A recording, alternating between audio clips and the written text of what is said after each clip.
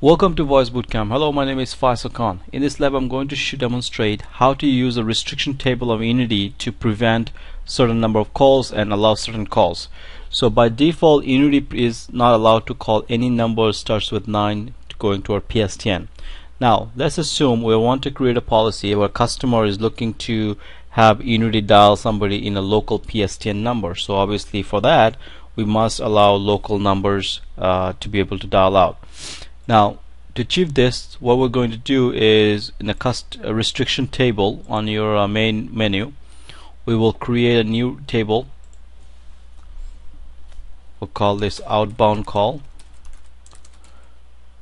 and it will be based on the default transfer. Usually it is a transfer that takes place in Unity to outbound. And then we're going to say what is allowed and what is not. Now by default, you notice only 4 digit is allowed. 91, 11 digit, 9011, these are not allowed.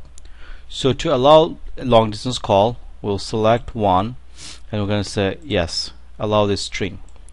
Now let's assume you want to prevent certain country. Let's say you don't want to user to dial you want the user to dial UK but no other international pattern.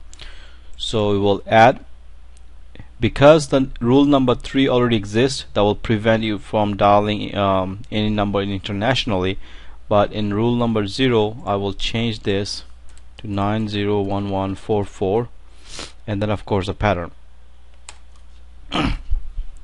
What this will do, that as long as the number starts with 901144, it will be allowed. So I gotta say allow this string, but the 9011 remaining other numbers will not be allowed. So once you have created this restriction table, how do you apply it?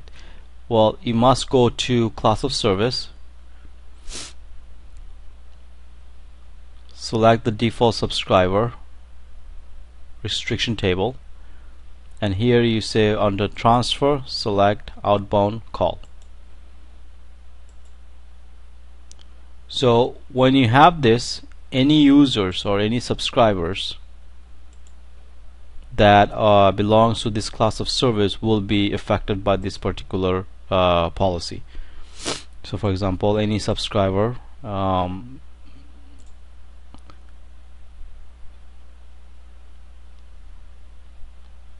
are listed right here as a class of service, which is using default, will be restricted by this policy.